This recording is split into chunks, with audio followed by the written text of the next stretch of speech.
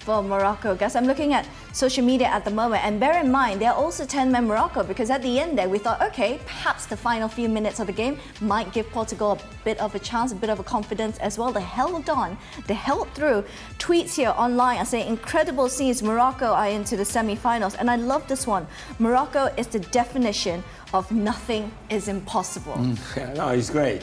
I would like to think that this kind of situations is great for football, because it gives anyone all over the world that feeling that why not, me, or why not my country, or why not us. It's something that you cannot go into a tournament thinking, oh, we're going and we're going to come back after 3 games.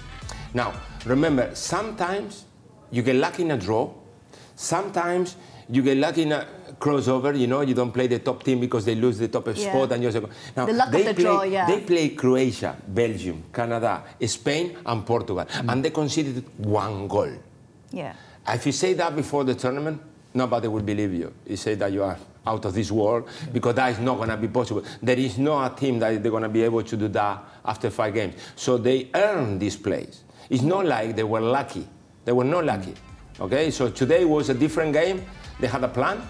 It worked very well the first 45 minutes. And then this team showed today that when they have something to hold, they are unbelievable. They are absolutely fantastic. They give practically no chances to Portugal, which is a big task. Let's bear in mind as well, the manager here today, in Walid Regragui, he only came into this job, Martin, in August this year. It didn't give him a lot of time to work with his players. No, absolutely not. But what he did, he rejuvenated. He rejuvenated the players. He rejuvenated. Well, you're talking about Ziyech. He definitely rejuvenated, and he on his day is a super footballer as well too. Club form not so great, but he's brought the best out of Ziyech. Yeah. Absolutely, he has absolutely done that. He's pulled that team together. He's shown them a spirit and a determination that is just. It is. You're finding adjectives hard to describe just how brilliant this performance was. It was fantastic. Backs against the wall, determination. When the ball was coming into the penalty box in the last 10 minutes, there headers. You just knew that a Moroccan defender was going to get his head on the ball again. It was just never say die spirit.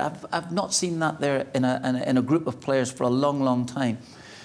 Gus has just made the point. They've conceded a goal in this competition. No opposition player has scored against them, because that was an own goal as well. Okay, all right, but it's I suppose. But and you think to yourself, how are they going to find a way? I thought today, I honestly thought the decimation of the back 4, 2 of the team going out might disrupt them. Heaven sake, what they did is pull themselves in together again. We are just going to be even doubly determined to get this result. And Portugal could have played. They could have played for another 3 hours and didn't look as if they were going to break them down.